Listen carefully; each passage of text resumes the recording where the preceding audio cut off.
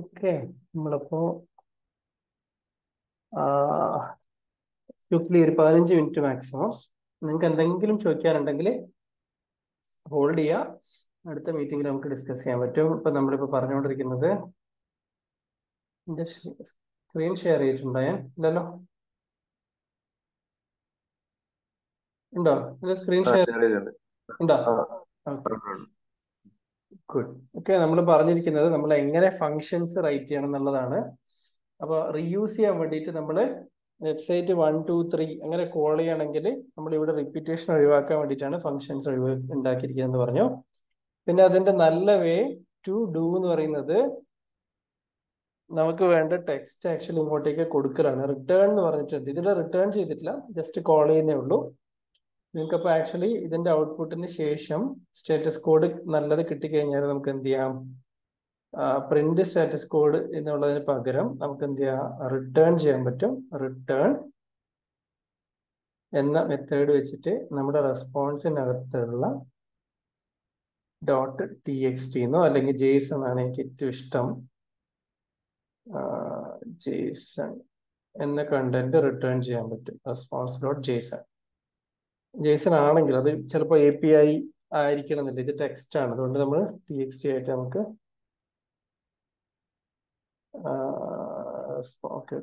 response.txt text എന്ന് പറഞ്ഞിട്ട് വിളിക്കാൻ പറ്റും. അതൊരു മെത്തേഡ് അല്ല, ജസ്റ്റ് ഓക്കെ ഇങ്ങനെ കോൾ ചെയ്താൽ മതി. അപ്പൊ നമുക്കിത് റിട്ടേൺ ചെയ്യാൻ പറ്റും. അപ്പൊ നമ്മുടെ പ്രോഗ്രാമിന് നമ്മൾ ഇവിടെ എന്ത് ചെയ്തിട്ടുണ്ട്? വെബ്സൈറ്റ് ഔട്ട് ഈക്വൽ ടു വന്നിട്ടുണ്ട്. എന്നിട്ട് നമുക്ക് എന്ത് ചെയ്യാൻ പറ്റും?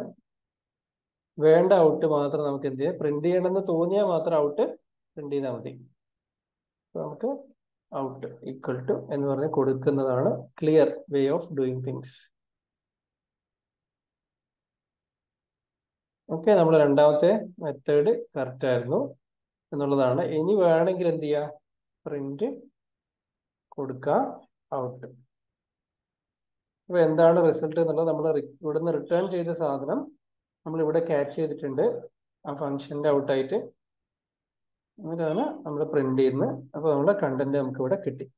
ഓക്കെ, ക്ലിയർ ആണെന്ന് കരുതുന്നു. ഇനി കുറച്ചും കൂടി ഡീറ്റെയിൽ ആയിട്ട് നിങ്ങൾ ഫംഗ്ഷൻസ് എങ്ങനെ വർക്കൗട്ട് ആവുക നമ്മൾ പിന്നീട് നമുക്ക് റെസ്പോൺസ് റിക്വസ്റ്റ് ചെയ്തിട്ട് പഠിക്കാം. നമ്മളത് കമന്റ് ചെയ്യുന്നു. ഇനിയിപ്പം പുതിയൊരു കുറച്ചും കൂടി ഡീറ്റെയിൽ ഒരു പ്രോഗ്രാം കാണിച്ചു തരാം. ടെസ്റ്റ്. അപ്പൊ നമ്മൾ എന്ത് പറഞ്ഞു? റിക്വസ്റ്റ് മോഡ്യൂൾ ഫംഗ്ഷൻ ആയിട്ടാണ് റൈറ്റ് ചെയ്യേണ്ടതെന്ന് പറഞ്ഞു. അപ്പൊ ലോഗിങ് എന്ന് പറഞ്ഞൊരു മോഡ്യൂൾ കൂടി ഉണ്ട്. നമ്മളിപ്പോ എല്ലായിടത്തും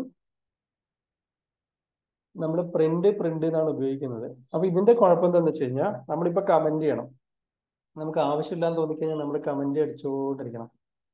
അല്ലെങ്കിൽ നമുക്ക് എനേബിൾ ചെയ്യണം തോന്നിക്കഴിഞ്ഞാൽ വീണ്ടും നമ്മൾ അൺകമന്റ് ചെയ്യണം. അപ്പൊ കോഡ് എഡിറ്റിംഗ് എന്ന് പറഞ്ഞൊരു ഓപ്ഷൻ ചെയ്യേണ്ടതുകൊണ്ടിരിക്കും. അപ്പൊ നമ്മുടെ റിയൽ സെർവർ ക്ലയന്റ് ലൈഫിൽ നമ്മൾ എഡിറ്റ് ചെയ്യാനൊന്നും പറ്റില്ല. നമ്മളെ script automation script already right ചെയ്ത് വെച്ചതാണ്. നമുക്കത് തോന്നുന്ന പോലെ എഡിറ്റ് ചെയ്യാനൊന്നും പറ്റില്ല. അതുകൊണ്ട് നമ്മൾ എന്ത് ചെയ്യുന്ന വെച്ച് കഴിഞ്ഞാൽ ആർഗ്യുമെന്റ് ചെയ്തിട്ട് ഇപ്പൊ നമുക്ക് എന്ത് ചെയ്യാം? കോൾ ചെയ്യുമ്പം കോള് -debug എന്നൊരു ഓപ്ഷൻ കൊടുത്തു കഴിഞ്ഞാൽ എങ്ങനെ ഉണ്ടാവും? അപ്പൊ ഇത് ഫുൾ ഡീറ്റെയിൽ ആയിട്ട് ഡീബഗ് ഇത് ചെയ്യുന്നു അത് ചെയ്യുന്നു എന്നൊക്കെ പറഞ്ഞിട്ട് തരും. അപ്പൊ നമ്മുടെ പ്രോഗ്രാമിന് ഈ ഡീബഗ് എന്ന് കൊടുത്തു കഴിഞ്ഞാൽ ഹാൻഡിൽ ചെയ്യാൻ പറ്റണം. ഔട്ട്പുട്ട് എന്ന് പറഞ്ഞ് കൊടുത്തു കഴിഞ്ഞാൽ ഔട്ട്പുട്ട് കാണിക്കാൻ പറ്റണം. പിന്നെ ഔട്ട്പുട്ട് അല്ലെങ്കിൽ -ഫയൽ എന്നൊക്കെ പറഞ്ഞ് കൊടുത്തു കഴിഞ്ഞാൽ ഫയൽ എഫ് എന്ന് കൊടുത്തു കഴിഞ്ഞാൽ ഫയൽ ഡോട്ട് ഔട്ട് എന്ന് പറഞ്ഞ് ഇവിടെയൊക്കെ സേവ് ചെയ്യാനും ചെയ്യാനും ഒക്കെ പറ്റണം. അല്ല, ഇങ്ങനെയൊക്കെയല്ല റിയൽ ലൈഫിൽ നമ്മളെ പ്രോഗ്രാംസ് ഉണ്ടാവുക. അപ്പൊ അതൊക്കെ ചെയ്യാൻ വേണ്ടിയിട്ട് നമ്മൾ ഈ പറയുന്ന പരിപാടിനെ നമ്മൾ എന്ത് പറയും? ആർഗ്യുമെന്റ്സ് എന്ന് പറയും. Debug, output, -f, options, arguments എന്ന് പറയും. അപ്പൊ അങ്ങനെയുള്ള ആർഗ്യുമെന്റ്സ് പാസ് ചെയ്യാൻ വേണ്ടിയിട്ടാണ് നമ്മൾ ആർഗ് പാർസർ എന്ന് പറഞ്ഞ മോഡ്യൂൾ ഉപയോഗിക്കുന്നത്. അപ്പൊ എന്തൊക്കെയാണ് ആർഗ്യുമെന്റ് പാസ് ചെയ്തത് അതിനനുസരിച്ചിട്ട് മെത്തേഡുകൾ കോൾ ചെയ്യാണ് അത് ഉദ്ദേശിക്കുന്നത്. പിന്നെ ലോഗിംഗ് എന്ന് പറഞ്ഞത് ഇപ്പൊ നമ്മൾ പറഞ്ഞു. നമ്മളിപ്പോ ഡീബഗ് എന്ന ലെവലില് നമ്മളിപ്പം ഇവിടെയൊക്കെ കാണിക്കുന്ന പ്രിന്റിനെയൊക്കെ മാറ്റിയിട്ട് നമുക്ക് എന്ത് ചെയ്യാൻ പറ്റും? ലോഗിംഗ് എന്ന ലോഗർ എന്ന് പറഞ്ഞ മോഡ്യൂൾ ഉപയോഗിച്ചിട്ട് പ്രിന്റിനെ മാറ്റിയിട്ട് ലോഗിങ്ങിന്റെ കുറെ ലെവൽസ് ഉണ്ട്. ഇൻഫോ, എറർ, ഡീബഗ്, ക്രിട്ടിക്കൽ എന്നൊക്കെ പറഞ്ഞിട്ട് ഇങ്ങനെ കുറെ ലെവൽ ഉണ്ട്. അപ്പൊ നമുക്ക് എന്ത് ചെയ്യാം, ഡീബഗ് മാത്രം മെസ്സേജ് വേണ്ടെങ്കിൽ, ഡീബഗ് ആണ് ഏറ്റവും ഡീറ്റെയിൽ ആയ മെസ്സേജസ് ഒരു പ്രോഗ്രാമിന്റെ. അതിൽ കൂടുതൽ ഡീറ്റെയിൽസ് ഒരു പ്രോഗ്രാം തരാനില്ല. പിന്നെ ഇൻഫോ, അതായത് ഇൻഫർമേഷൻസ് മാത്രം. പിന്നെ ഉള്ളത് ക്രിട്ടിക്കൽ എന്ന് പറയുന്നത്, അല്ലെങ്കിൽ വാർണിംഗ്സ് മാത്രം എന്നൊക്കെ പറഞ്ഞു. വളരെ സീരിയസ് ആയ സാധനം മാത്രം നമുക്ക് കണ്ടു, ഇൻഫർമേഷൻ വരെ കാണണ്ട. അപ്പോൾ ലോഗിൻ ലെവൽ എന്ന് പറയുന്നത് ഒരു ബോട്ടം അപ്പ് എന്ന് പറയുന്ന ഒരു പ്രോസസ്സാണ്. അപ്പൊ താഴത്തേത് ഏറ്റവും ഡീബഗ്, പിന്നെ മുകളിലോട്ട് പോകുന്നതിന് നമ്മൾ പറഞ്ഞ ഇൻഫോ വാർണിംഗ് എന്ന ലെവലിലേക്ക്. അപ്പൊ നമ്മൾ എന്ത് വേണം, ചാറ്റ് ജിപിടിയോട് നമുക്ക് എന്ത് ചോദിക്കാം, explain login module with example. Okay, with example എന്ന് കൊടുത്തു കഴിഞ്ഞാല് ലോഗിൻ മോഡ്യൂൾ ലോഗിൻ അത് എങ്ങനെ കോൺഫിഗർ ചെയ്യണമെന്നാണ് കാണിക്കുന്നത്. ഇപ്പൊ ഞാൻ നേരത്തെ പറഞ്ഞ പോലെ കേട്ടോ. ഡോട്ട് ഡീബഗ് എന്ന് കൊടുത്തു കഴിഞ്ഞാൽ ഡീബഗ് ആണ് കാണിക്കുക, ഇൻഫോ വാർണിംഗ് എറർ ക്രിട്ടിക്കൽ. അപ്പൊ ഇത്ര 5 ലെവലാണുള്ളത്. അപ്പോൾ ഡീബഗ് കൊടുത്തു കഴിഞ്ഞാൽ ഇതിന് മുകളിലോട്ടുള്ള എല്ലാം കാണിച്ചു തരും. അതായത് അതാണ് ഏറ്റവും ബേസ്, അതും അല്ലെങ്കിൽ അതിന് മുകളിലോട്ടോ. ക്രിട്ടിക്കൽ കൊടുത്തു കഴിഞ്ഞാൽ അത് ഈ എറർ മെസ്സേജസും വാർണിംഗ് മെസ്സേജസ് ഇൻഫോയും ഡീബഗും ഒന്നും കാണിക്കൂല. ഓൾറൈറ്റ്, അതായത് ഇതിന് മുന്നേ കൊടുത്തിരിക്കുന്ന ഇതെല്ലാം സപ്രസ് ചെയ്യും.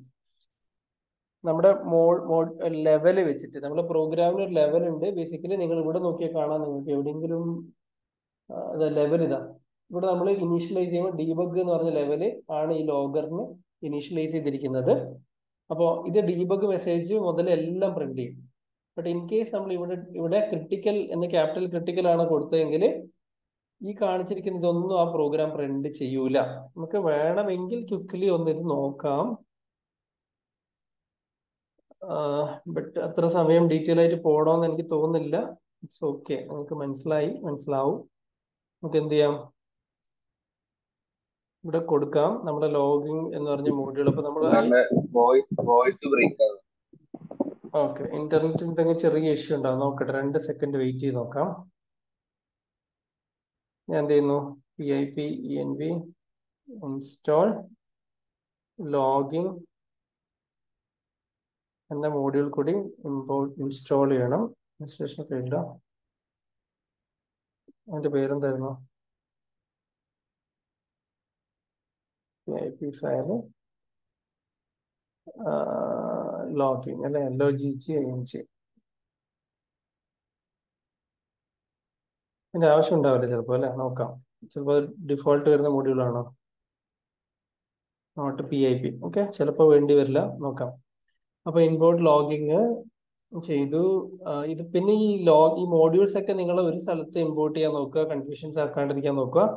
അപ്പൊ ഞാൻ ഇവിടുന്ന് നിങ്ങൾക്ക് മനസ്സിലാവാൻ വേണ്ടിയിട്ടാണ് ഇതിനെ ഇവിടെ പറയുന്നത്. അഡ്വാൻസ്ഡ് അല്ലെ, അടുത്ത ദിവസത്തേക്ക് വേണ്ടതിന്റെ ഒരു ഇൻട്രൊഡക്ഷൻ മാത്രമേ തരുന്നുള്ളൂ. നമ്മളത് ഡീറ്റെയിൽ ആയിട്ട് പിന്നീട് പോകും. അപ്പൊ ഇവിടെ ഡീബഗ് എന്ന് പറഞ്ഞു കൊടുത്തു കഴിഞ്ഞാൽ നമുക്ക് എന്ത് കിട്ടും,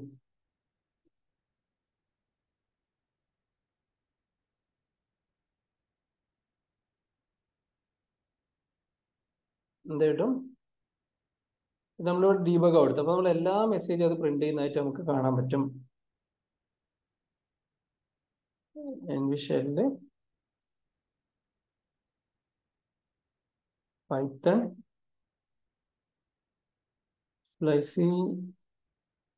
പൈത്തൺ ഡേ 2 കണ്ടില്ലേ. ഈ ലോഗർ നമ്മളിപ്പോ ഇത് ഈസ് എ ഡീബഗ് മെസ്സേജ് എല്ലാം നമ്മൾ എന്താണ് ഇവിടെ കൊടുത്തത് അതെല്ലാം പ്രിന്റ് ചെയ്യുന്നുണ്ട്. ഇവിടെ നമ്മൾ ക്രിട്ടിക്കൽ ആക്കിയാലോ,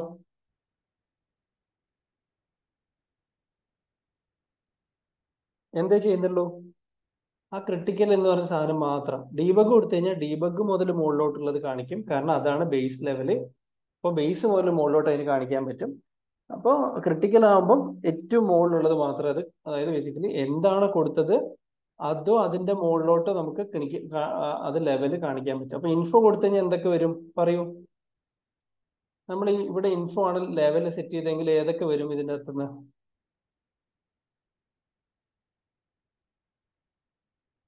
അതായത് ഇത് മുതൽ അല്ലെ, ഇത് മുതൽ അതെല്ലാം വരും. നമ്മളിവിടെ വാണിംഗ് കൊടുത്തു കഴിഞ്ഞാൽ ഇൻഫോ വരില്ല അല്ലെ.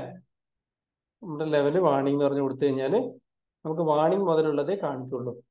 അങ്ങനെയാണ് നമ്മൾ മനസ്സിലാക്കേണ്ടത്. ടെസ്റ്റ് ചെയ്ത് നോക്കുക, നമുക്കറിയാം വാണിംഗ് മുതൽ കാണിച്ചു. സോ അങ്ങനെയാണ് നമ്മൾ ലോഗിങ് എന്ന് പറഞ്ഞ മോഡ്യൂൾ ഉപയോഗിക്കേണ്ടത്. പിന്നെ ആർഗ് പാർസ് എന്ന് പറയുന്നത് ഞാനിവിടെ ഉപയോഗിച്ചിട്ടില്ല, നിങ്ങൾക്ക് പിന്നീട് കാണിച്ചു തരും. നമ്മൾ ഈ പറഞ്ഞ പോലെ ഫയൽ ഹൈഫൺ, നമുക്ക് 5 മിനിറ്റേ ഉള്ളൂ, എന്നൊക്കെ നമുക്ക് പാസ് ചെയ്യാൻ പറ്റും. പിന്നെ വേറൊരു നിങ്ങൾക്കൊരു എക്സാമ്പിൾ ആയിട്ട് post JSON place order, Unicode type, running code, get. ഇതെന്താണ് ഞാൻ ചെയ്തിരിക്കുന്നത്? Something wrong, post validate URL. എന്തോ നമുക്കൊന്ന് റൺ ചെയ്ത് നോക്കാം. ഈ പ്രോഗ്രാം എന്തെങ്കിലും വർക്ക് ചെയ്യുന്നുണ്ടോ നോക്കട്ടെ. Python test.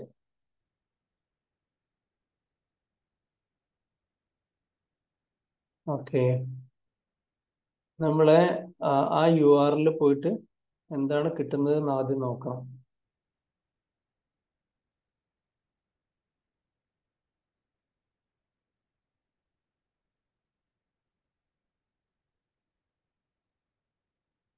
ഓക്കെ, അതായത് ഇവിടെയുള്ള ഡാറ്റ നമുക്ക്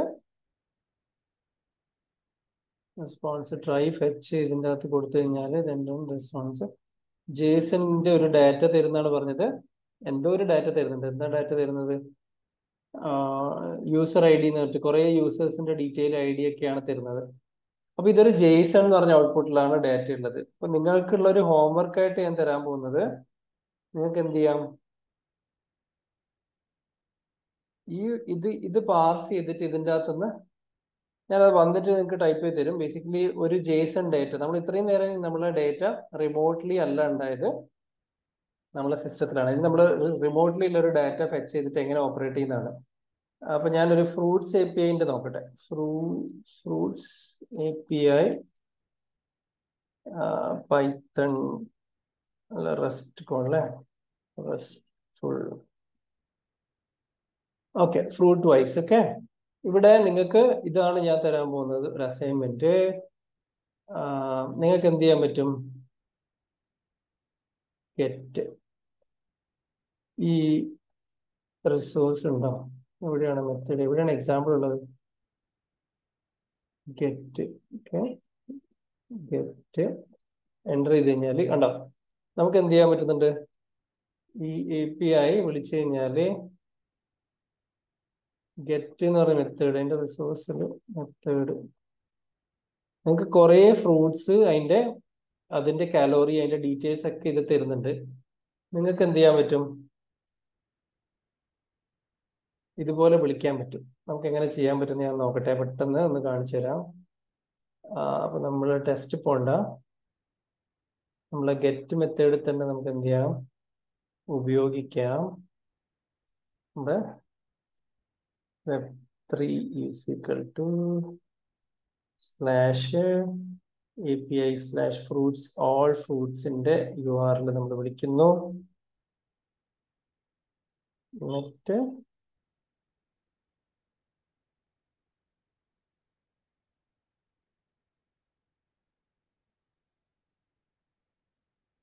അത് നമ്മൾ കോഡ്സിലിടണം. എന്നിട്ട് നമ്മളെ ഒന്ന് വിളിച്ചു നോക്കിയാലോ, എന്താ കിട്ടുന്നതെന്ന് അറിയാലോ.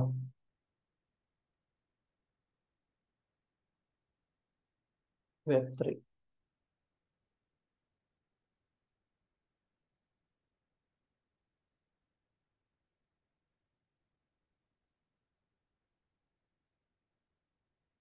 ഓക്കെ, കണ്ടന്റ് മനസ്സിലായല്ലോ നിങ്ങൾക്ക്. നമ്മൾ നേരത്തെ വെബ്സൈറ്റ് കണ്ടിരിക്കുന്ന ഫാമിലി, ഒരു ഫ്രൂട്ട്സിന്റെ പേര്, അതിന്റെ ഫാമിലി, അതിന്റെ ഇത് എന്ന് പറഞ്ഞിട്ട് നമുക്ക് എന്നിട്ട് എന്ത് ചെയ്യാന്ന് വെച്ച് കഴിഞ്ഞാൽ, ഇതിനെ നമുക്ക് വേണമെങ്കിൽ എന്ത് ചെയ്യാം,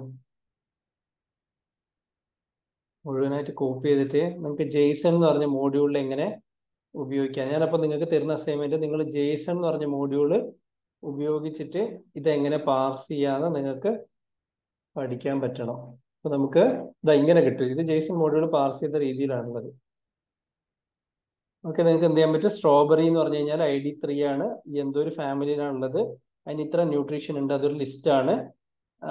അപ്പോൾ കാർബോഹൈഡ്രേറ്റ് ആണ്, പ്രോട്ടീൻ ഇത്രയൊക്കെ ഉണ്ട്. ബനാന എന്ന് പറയുന്ന ഫ്രൂട്ട്സിന് ഇത്ര കാലറി ഉണ്ട്, അത് ഇത്ര ഫാറ്റ് ഉണ്ട് എന്നൊക്കെയാണ് കാണിക്കുന്നത്.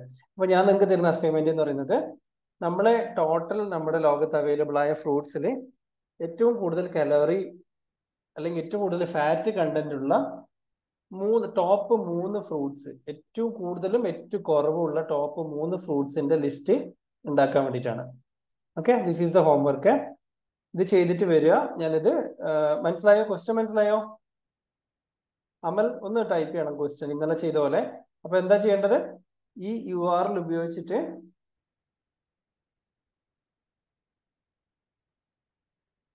ഓക്കെ, നിങ്ങൾ ഈ മെത്തേഡ് ഉപയോഗിച്ചിട്ട്, ഈ മെത്തേഡ് ഞാൻ നിങ്ങൾക്ക് തരും, നിങ്ങൾ റിക്വസ്റ്റ് റൈറ്റ് ചെയ്തിട്ട്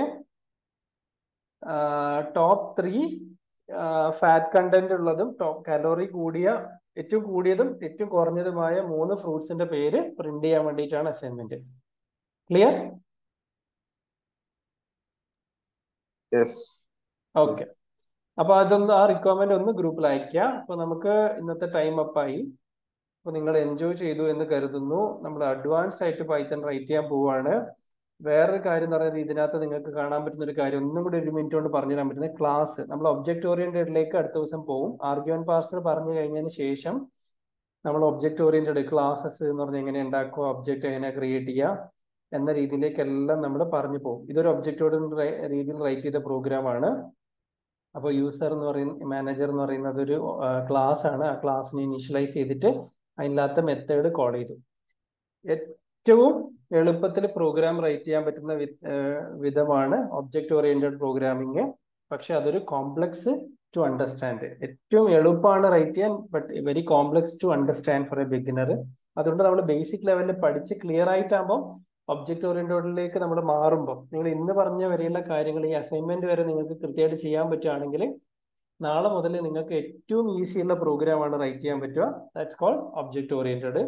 അപ്പൊ ബേസിക് ഇതുവരെയുള്ളത് നന്നായിട്ട് പ്രാക്ടീസ് ചെയ്യാം. അപ്പൊ നമുക്ക് നാളെ ഉണ്ടാവില്ല മിക്കവാറും, ഞാൻ അത് മെസ്സേജ് അയക്കാം. ഇനി മിക്കവാറും നമുക്ക് മൺഡേ വരെയുള്ള, അറിയില്ല, 2 ദിവസം ഞാൻ ചിലപ്പോൾ ബ്രേക്ക് ആയിരിക്കും.